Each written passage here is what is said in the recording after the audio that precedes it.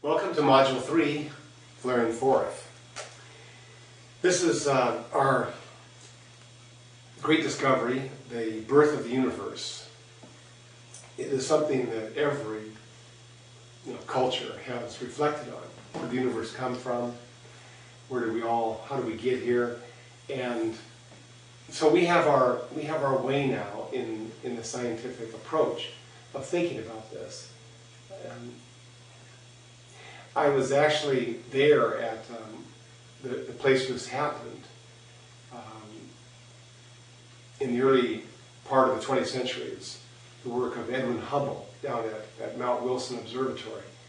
And it's amazing to think about it as you walk into the observatory and you see they still have the actual chair that Hubble was sitting in, but he just was sitting in this room, this observatory, and with all these instruments, but he was sitting there and simply paying attention. And the universe actually came to him, in a sense. The light came to him and had news of its origin. Still is hard to imagine. Stephen Hawking called this discovery the greatest discovery of the 20th century and possibly of all time. So it's this moment when humans have discovered their place within this larger story. What Hubble found is that if you look at the light that comes to us, you can actually measure the movement of the galaxies. And the galaxies that were twice as far away were moving twice as fast. That's what Hubble discovered. The galaxies that were 10 times as far away from us were moving 10 times as fast. So we have this rather incredible moment when the galaxies have been expanding away for billions of years, and they've been releasing their light, and finally, on this planet, one person was astute enough to notice this, and exploding out of him was this knowledge that the universe had a beginning. Because see, if the galaxy is 10 times as far away or moving 10 times as fast, if you go back in time, all of the galaxies emerge from one place. The estimates now are that the moment of the creation itself was 13.7 billion years ago. And we have an eruption, and then we have this complexification, and here we are. And now we're reflecting on this whole event that's taking place. Our observational data go back, not to the very, very beginning, but 99.99% go almost back to the beginning.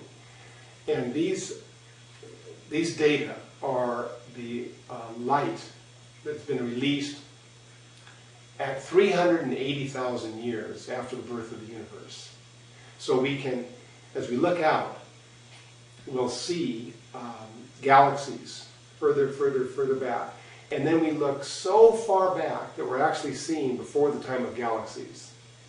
So that if we're looking at light that has been traveling to us from 13 billion light years away, we're seeing light, we're seeing what was there 13 billion years ago. So we're actually able to see to a time when there are no galaxies. And we see back even to a time when there are no stars. And then we get to the light from almost the beginning of time. To go further, all the way to the birth of the universe, we have to rely now on just our theories, on just reasoning, because we don't have actual evidence from time that's beyond this wall of light. But what we've reconstructed then, using our imaginations and the scientific theories that we have, what we've reconstructed is a sequence of transformations that we are calling the flaring forth. And it is, maybe to step through it just quickly to give you an overview.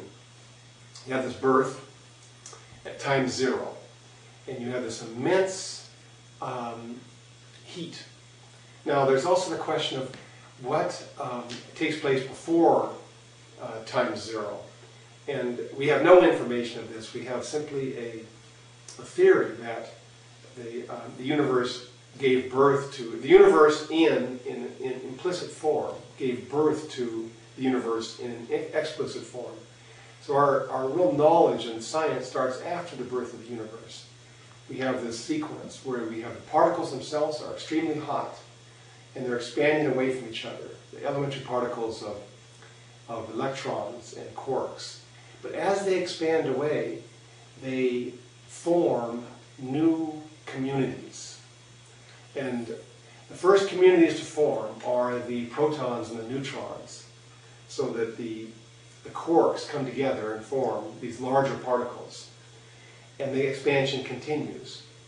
And the temperature drops further. And then suddenly you have the neutrons and the protons can begin to form, to adhere. And we have the existence of these nuclei, the stable nuclei. And the universe continues to expand and cool. And we have then the appearance of the first atoms. The first atoms come about at 380,000 years after the birth of the universe. So, and then this whole time then is the flaring forth itself. But what I find so fascinating about this, and I hope to convey this to you, is that the conditions of the universe change and enable new forms of construction to take place. So you have, at the very, very beginning of time, you do not have the possibility for constructing atoms. The conditions are not right. But then with the cooling of the universe, suddenly you have this window that opens up where we can create nuclei, the first forms of community. And then later, this window opens up that enables us to form the first atoms. And then, once the atoms have formed, just to complete this, you have the possibility for the atoms to come together to form the stars. And that would be a further module. We'll talk about that. Another way to think about this is, in terms of your own lives, that we go through a number of challenging situations. Like they can be moments of great intensity, and there is a kind of creativity that's possible in these moments of intensity that actually isn't possible elsewhere. So it's not ever finished. The universe never arrives at a place where it's done. It is rather that every moment has its own particular power. And in the early universe, it was the time for creating stable matter, stable particles, and the first stable atoms. Now, I've talked about the universe being 13.7 billion years old, but it's important to realize that, and so we think of the birth of the universe as being 13.7 billion years ago. This is true. But at the same time, it's important to realize that the construction that took place during that time is now present in our own bodies. So that all of those particles that stabilized in the flaring forth are now they are what enable us to exist. And every atom of hydrogen that pervades our body, every one of these atoms was actually constructed there at the flaring forth. So that we begin to realize that in a real sense, in a real technically accurate sense, the construction of our bodies began 13.7 billion years ago. So again, we have this challenge of you know the fact from the science. Now, is it possible that you can embody that so that you can begin to realize that you are a construction of the universe that required these 13.7 billion years. It'd be one of the ways in which we begin to see that we're not separate from the universe, we're not separate from nature, rather the universe is our body.